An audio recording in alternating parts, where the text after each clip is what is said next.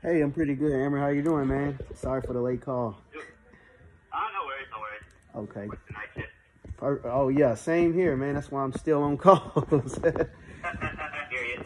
Hey, man. What's up? So I see that you have this is a condo that we've been kind of looking at. We've actually been kind of purchasing condos lately in Atlanta. We're here Yeah. in Dallas, Texas. But what Yeah, we're yeah. doing is we're taking a lot of those condos and we're just pretty much turning them into short-term rentals. Like we'll do some Uh-huh. Airbnbs and stuff like that. So in a way we buy it, I mean, I know that you had said that in order for you to, sell this one, you will have to pretty much get exactly what Zillow or Redfin is asking or what their estimate is. Yeah. Right.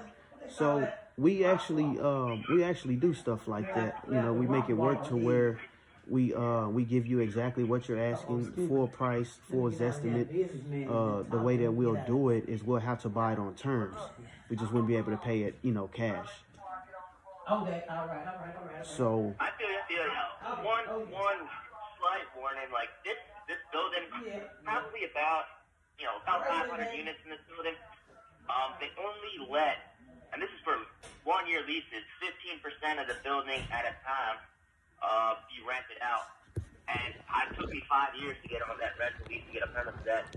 And they are strict. The front desk is strict about Airbnb and short-term stuff like that.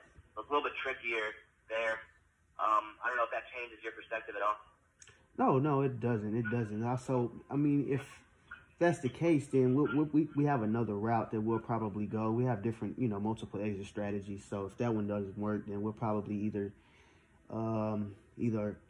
keep it as a rental, add it to our portfolio, or we probably or possibly turn around and just sell or finance it to a buyer that want to actually live there. We do what we call, we do this a lot. We call it the affordable housing program. And basically, we just kind of qualify people in-house to where we don't really, do the credit check thing or nothing like that. People just come in, bring us a down payment, and they pay their monthly payments. And as long as they continuing to pay their payments, we continue to let them stay there. But the minute that they do stop paying, it's almost like an eviction. Hey, we got to kick you out. We got to put somebody else in here that's going to put a down payment down. But we've never had that happen, thankfully.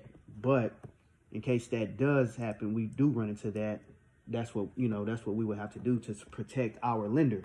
You know what I mean? Because we want to keep a good, long relationship with our lender. So that's just another way that we could do it if we're buying at full retail. So, I mean, would that be something that you're open to? Yeah, I'm curious to hear the offer. I'm not super compelled to sell right now, but definitely looking at the offer.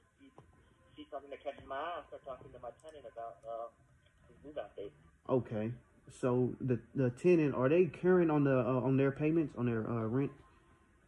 Yeah.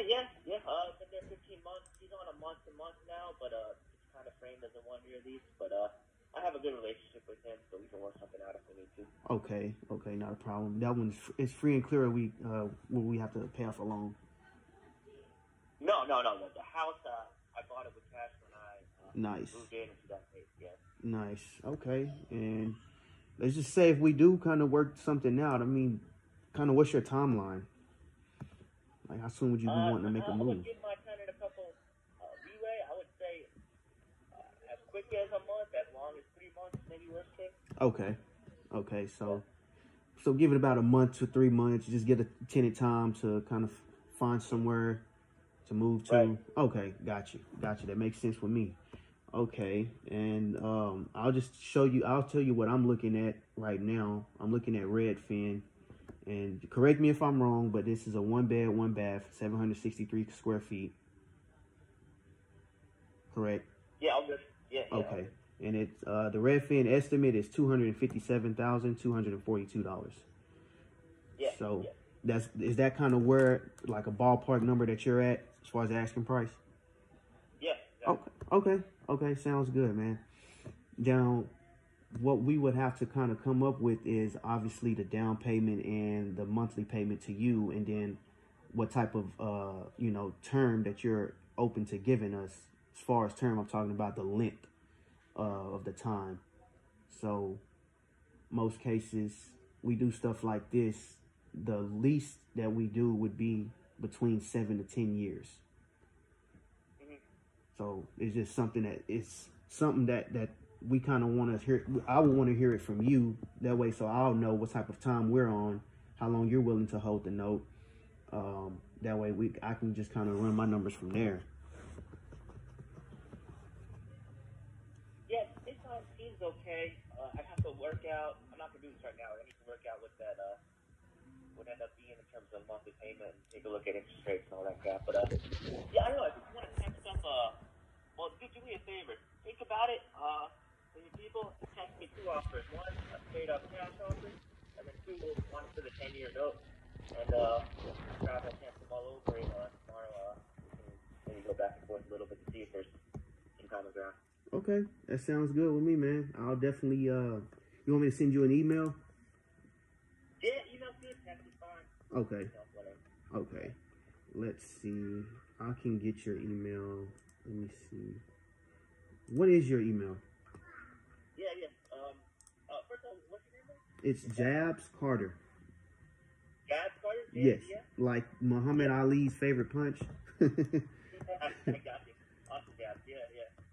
My name is Everett, and my email address is A-R-I-R, my last name, I-Y-E-R.